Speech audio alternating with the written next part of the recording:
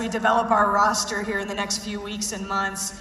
I think you'll see some similarities to why things were successful here, and obviously some unique and interesting tweaks and changes to bring more versatility to our team as well. One of the things I think with my programs and teams have really shined over the course on the national scene is just our versatility, being difficult to guard. And one of the things I've always been proud of, and I'm so looking forward to, rolling up my sleeves and getting to work with our women, is just having a relentless growth about ourselves. Where we will be in our first workouts here coming up will not be where we are by the time we get to ACC play.